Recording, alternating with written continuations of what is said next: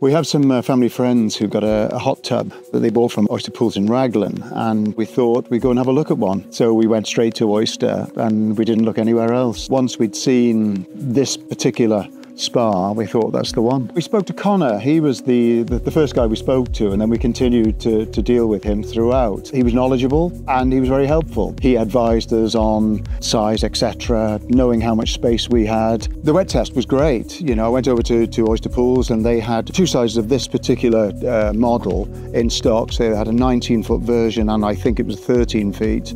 This is 16 feet. So I swam in both and I realised that the 13-foot, although I was able to swim quite happily, it wasn't sufficiently big, whereas the 19-foot I thought was too big. It would have been too big for this space. They turned up on time when they said they would. There was a huge, great lorry out in the lane. They managed to lift it over the hedge and get it in very easily. I made a fairly fundamental error with the chemicals, and I put too much of one and too little of another, which I'm sure they get used to. And the guys from Oyster Pools came out and sorted it out, washed all the filters out, and it's been fine ever since. I'd happily recommend Oyster Pools. They're a personable lot. They're nice people to deal with, so I'm very happy to recommend them. It's a different experience than swimming, than going to a pool, obviously. What I've particularly enjoyed is being able to do it whenever I want. Quite often I'll swim at night, often in the morning. I swam Christmas Day. It's great to have it there. I'm recovering from a hip replacement, so that was 4 weeks ago, and as soon as I could, I've been in there and trying to get some movement back in my hip, and I feel that it's helped me.